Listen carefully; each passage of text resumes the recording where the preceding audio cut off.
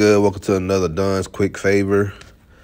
And this morning I want to talk about the tweet that Kurt Warner, Hall of Famer, that put out about the Falcons and Desmond Ridder.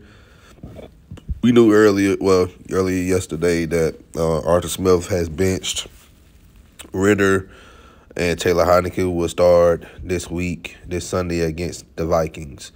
But let's get back to Warner's tweet. He said, "You guys know I don't like saying anything without having evidence to back it up. So here's a quick video in Falcon stuff I was seeing that was hard for me to put on the quarterback." He said, "Team sport, lots going on, but easy to see and blame QB." But in parentheses, he said, "But I'm trying to see it all and be objective." So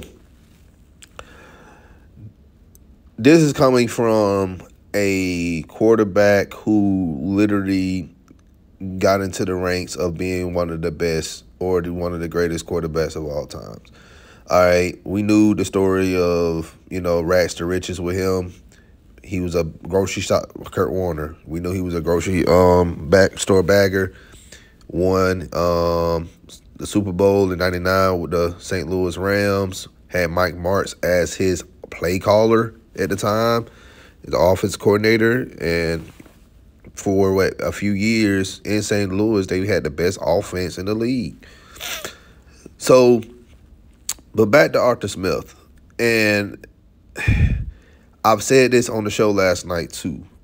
I'm not really going to blame Ridder for all the mistakes that's been happening with the Falcons, because at the end of the day, you have former NFL players that are coming out and speaking out on Arthur Smith's play calling and his scheme. And I really feel at this point, Arthur Smith his scheme is flawed by design. You're creating it. You're sitting up there, days before the game started, and you were like, okay, well, I'm going to put this player on this down and on this formation.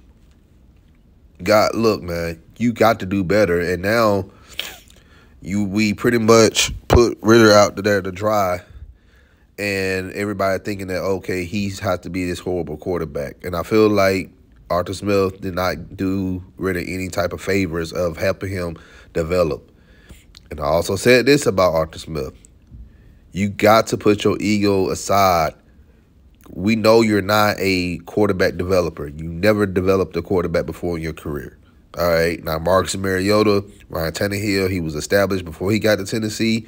Matt Ryan was already established when you got here to Atlanta. All right. And you tried to rejuvenate Mariota's career last year. We knew that, that didn't do well for us neither. So now Ridder's bench, and now we playing Taylor Heineke. So, that being said, we're going to see how the game is going to go this Sunday versus the Vikings. If we come out, the scheme is still off, the play calling doesn't make any sense. Everybody going to see now, is Arthur Smith play calling and scheme is the main problem here in Atlanta. And if it is, and he's not trying to adjust and get out his own way, I'm not going to sit here and say Arthur Smith is going to be on the hot seat, but there's going to be some changes this offseason. He's going to have to be relieved of his play calling duties and give it to someone else. We may have to hire a quarterback developer and some offensive guy, to come here to Atlanta to help Desmond Ridder if we decide that we want to give him another shot next season, or we may go into the draft or free agency and get somebody, that can be our starting quarterback. Who knows? I'm not going to hit the panic. I'm not going to hit the panic button because it's too early. We got 9 games left. We're 4-4. If we can somehow manage to win 5 to 6 more games out of this 9 games, and it's not going to be easy, then things is pretty much going to be the same. Status quo is going to still be the same next year, but something has to give with our offense. All right. If y'all go check us out at The Heavy Hitters and Atlanta Falcons Nation on YouTube, you guys know what we're talking about.